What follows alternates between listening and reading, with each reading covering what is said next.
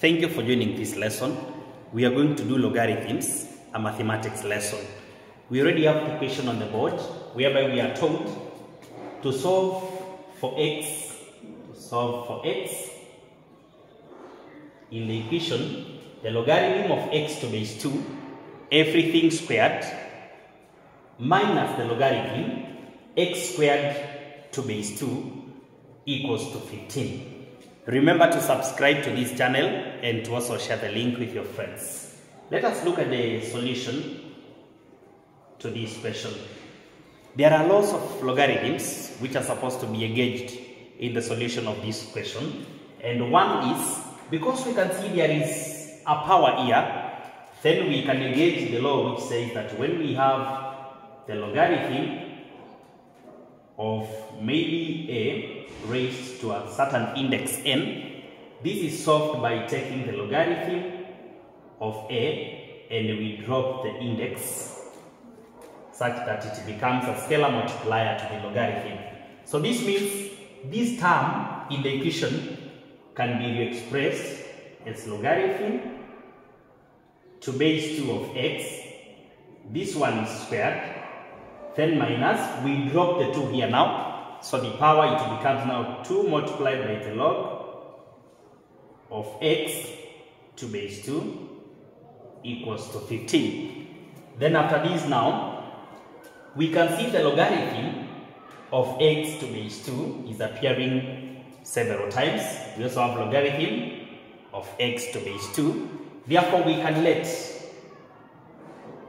the logarithm of x to base 2 to be another unknown, say t, so that because we have logarithm of x to base 2, everything being squared, now this part becomes t squared, then minus 2 multiplied by t, so 2t equals to 15. Then now from here we can rearrange the equation so that we arrive at t squared minus 2t, and we bring 15 here, making it negative, equals to 0.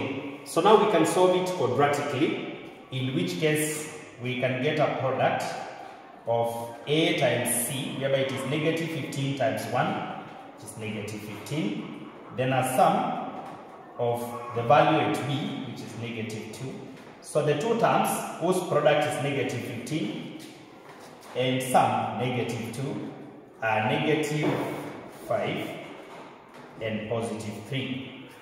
Then now we can replace negative 2t with negative 5 and positive 3, such that we will have this one becoming a t squared, then minus 5t positive 3t minus 15 equals to 0. Then in every two terms we factor out such that we have t which is common, so we remain with t minus 5 plus 3, we remain with t minus 5 equals to 0. So that we pick t plus 3 and t minus 5 equals to 0, so that we put each factor to 0 independently. T plus 3 equals to 0, which means t is negative 3, and again t minus 5 equals to 0 means t equals to 5. But remember, it is the logarithm of x to base 2 which we had let to be t. Therefore we can see now the logarithm of x to base 2 equals to negative 3, or the logarithm of x to base 2 equals to 5.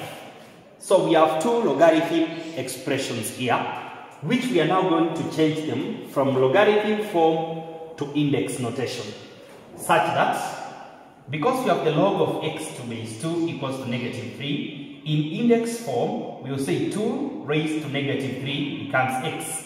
So 2 power negative 3 should give us x, or 2 raised to 5 should give us x. From that step now, we can get the values of x. that the first x becomes, according to the laws of indices, when the power is negative, we take the reciprocal of the number, then now the power assumes a positive sign, or x equals to 32. So one value is 32, and the other value at this end is going to be 1 out of 8.